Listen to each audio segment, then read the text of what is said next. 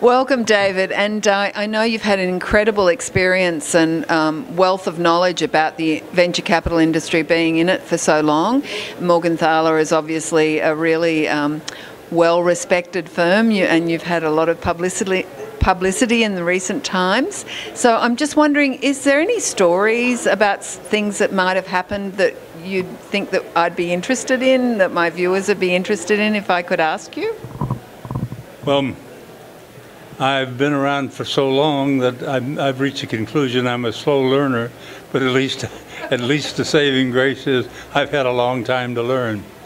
I basically came out of the war and helped start a company in 1945, so I've been around.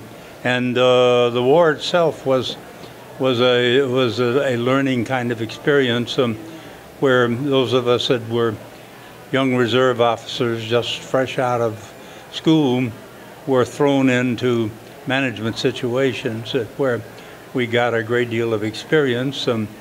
I've looking back on that experience, when I was 24 years old, I was working for a 37-year-old colonel. The colonel was had 27 airfields in southeastern Italy that he was responsible for. I was his chief technical officer and his also his headquarters and service company commander. 24 years old, I had 300 Americans and 600 Italian civilians working for me. It's a wonder we won the war. So what about in the venture industry? Is there a story that you would have that would be interesting and fascinating for my viewers? Well, it's been interesting to look at the way the industry has developed. I began my company, founded my company after 11 years of running first a company and then a group of companies where I had venture capital investors. And I started in the Midwest. It wasn't clear at that time whether Boston or San Francisco were going to be the winners.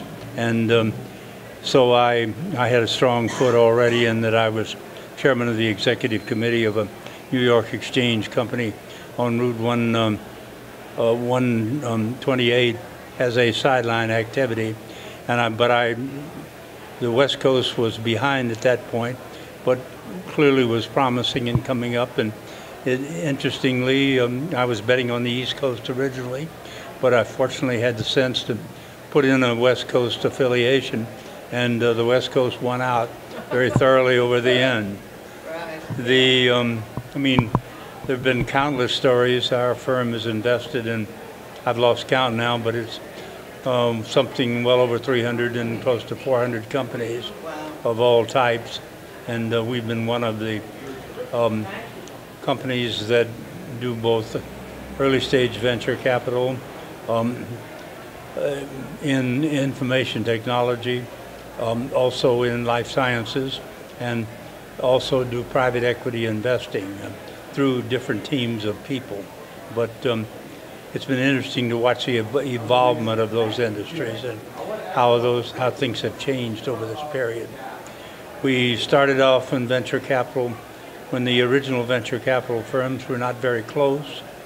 When in about 1972 or 3, Ned Heiser put together the National Venture Capital Association, which I joined in the formation of, and venture capitalists then began to work much more closely together. I think on the West Coast, you were always working more closely together. The industry started very informally out here and evolved into the institutions. The East started more with institutions as such. But it's been extremely interesting. There are countless stories, and as too many to think of. too many to remember all of, and I could spend the afternoon talking about the mistakes that we or any other venture capitalists usually make.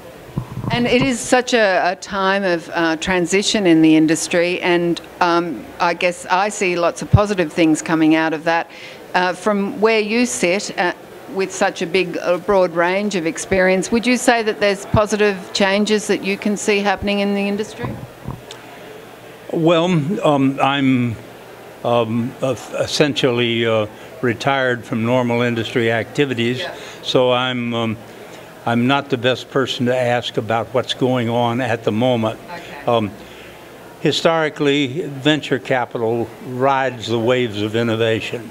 Many people think it's the climate, many people think it's the culture and atmosphere and so on, and these are all strong supporting forces. But we have to recognize that every so often, as we look back through history, there is a wave of innovation. If we look at what the world was like before the steam engine, for example, and examine some parallels to today. Before the steam engine, if one realized in the whole history of mankind, man never could travel faster than the back of a horse. Since then, of course, the steam engine was invented. Nobody particularly wants a steam engine in their backyard. But on the other hand, think of all the things it enabled. And it enabled trains, it enabled the man for the first time to make these higher speeds. It enabled the upriver travel. It enabled faster ocean travel. And then you go forward 100 years or 150 years and take the innovations. And what we've ridden, and people fail to realize it, in the 20th century we rode the backs of two great inventions, the semiconductor and DNA as such. And those have just enabled countless opportunities that simply were not possible without them. And this has been the story of the 20th century, and the West Coast has been both fortunate and clever enough to have gotten the leadership in both semiconductors and everything that they enabled and are still enabling, and to take the leadership in what can be done from the learning of DNA as such. Look, thank you so much for your time. I know that you've tied up here at MVCA, and I really appreciate that you've given us a little bit of time. Thank you. Well, thank you for listening, and I hope this has been useful. Yes. Let me leave you with an analogy that you wanted a colorful story. Yes. In Cleveland, where I started, Cleveland, people don't realize that 100 to 120 years ago, it was the Silicon Valley of America. It's interesting to watch as its industries matured and it failed to capture the new industries. It dropped out. When it fell behind and it rode the short summary is that the automotive industry was a wonderful 60-year horse to ride. The problem with the Rust Belt cities was they rode it for 100 years, and they failed to get the new industries. And in failing to do that, why we just missed out on the features of the 20th century. And I maintain and to teach the people in Cleveland about venture capital where it was not common. A metaphor. The horse, of course, is the technology that you ride.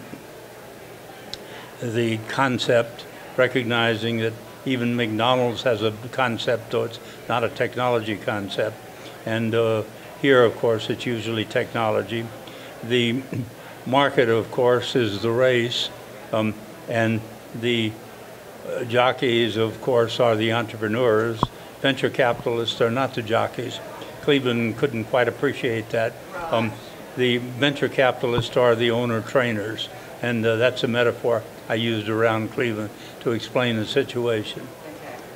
Thank you so much. Thank you.